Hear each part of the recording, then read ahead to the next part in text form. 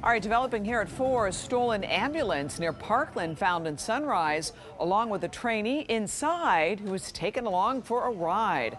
And what a ride this thing was. 7's Brandon Byer with the story.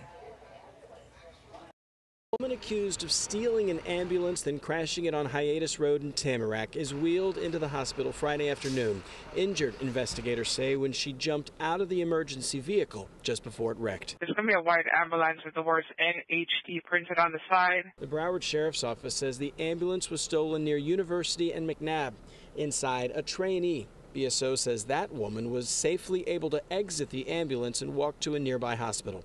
The joyride continued. BSO says this woman caused at least one wreck before jumping out and letting the ambulance crash. She's now in the hospital and awake enough to request she not be put on television.